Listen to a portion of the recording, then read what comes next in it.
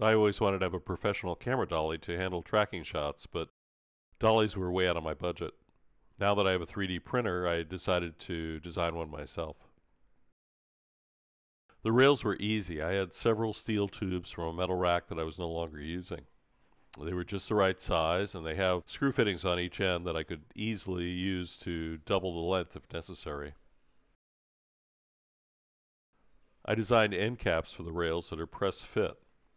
They're strong enough to stay secure during use, but will slip off with a little pressure if I need to extend the track length. The track spacers were designed editing a copy of the end caps. They'll help stabilize the track, especially when it's extended. Offsetting the rail dimensions, I created dual rollers for the dolly. To make it easier to print, I added small plugs to the bottom of each roller that could be popped out after printing.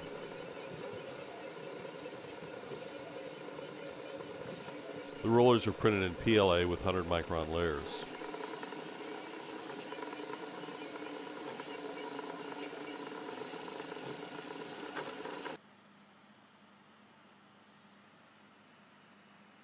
Mini bearings slide into cavities in the ends of each roller.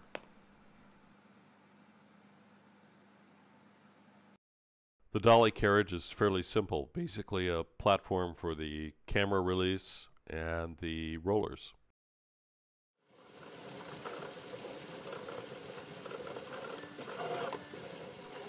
It was also printed in PLA.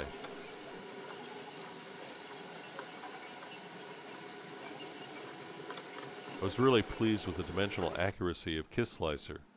That's the program that I use to generate G-code for the printer. The rollers are attached to the platform using M8 bolts. A camera quick release attaches to the top of the platform, making it easy to replace the camera or adjust the angle. So how did it turn out? Well, you be the judge.